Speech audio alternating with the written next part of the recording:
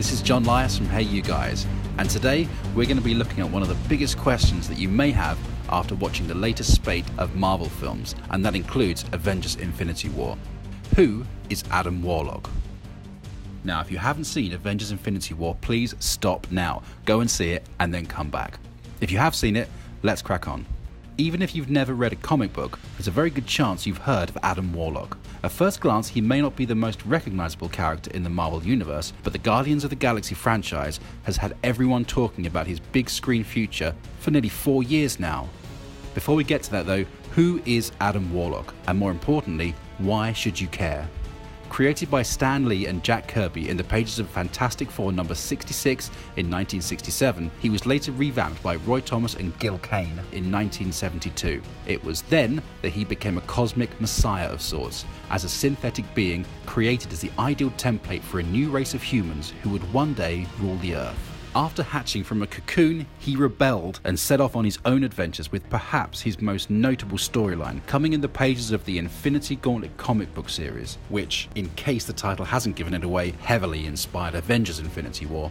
His history before that is extremely convoluted and unlikely to ever make it into a movie, but he spent years battling Thanos, and when the Mad Titan was defeated by Earth's mightiest heroes after wiping out half the universe with the Infinity Gauntlet, Adam took control of the stones, became a godlike being, and ultimately formed a group to watch over them in order to ensure their power could never be abused again.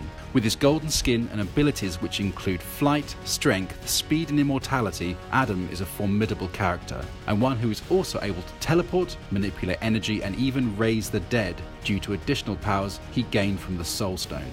And did we mention that one of his greatest foes is an evil version of himself from the future called Magus?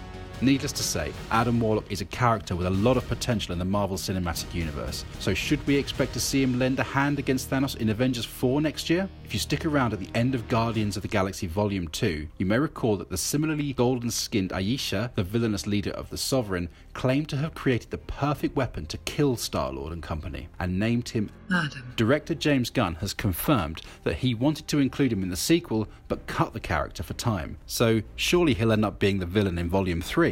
Well, just like Adam rebelled against his human creators when he was born, common sense says he'll do the same to the Sovereign. And with that in mind, it makes perfect sense for us to see Ayesha unleash him at the start of Avengers 4 upon realizing that half her people have been wiped out in a futile bid to protect the rest of them. Realizing that he has a whole universe to protect, however, Adam will no doubt join up with Earth's mightiest heroes, as he did in the comics, in order to put a stop to Thanos' machinations and save the universe. Doing that has always been Adam Warlock's priority, and when he sent the Avengers to battle Thanos in the pages of Infinity Gauntlet, he was well aware that they would fail. He simply wanted to buy time to enact his master plan and stop the villain once and for all by getting the stones from him and restoring the countless lives he had wiped out with a simple snap of his fingers. Introducing him in Avengers 4 before having him become a cosmic Nick Fury of sorts for all those outer space adventures Marvel Studios has planned for the Guardians would be downright amazing, and far more exciting than him just going through a predictable bad guy turns good story arc in Volume 3.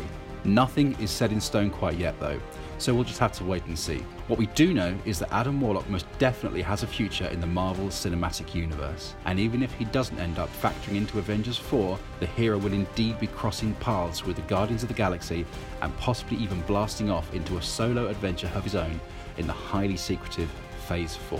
So that's our take on who is Adam Warlock and why he will be a big part of the Marvel Cinematic Universe going forward. But what do you think? Do you think he'll have a big part to play, or will he just be another generic bad guy? Let us know in the comments below. And if you haven't seen our video on the 14 burning questions we have after Avengers Infinity War, then please check it out. So thanks for watching, do like and subscribe, and do check out our other videos. And we'll see you soon. Ladies and gentlemen, you're watching Hey You Guys!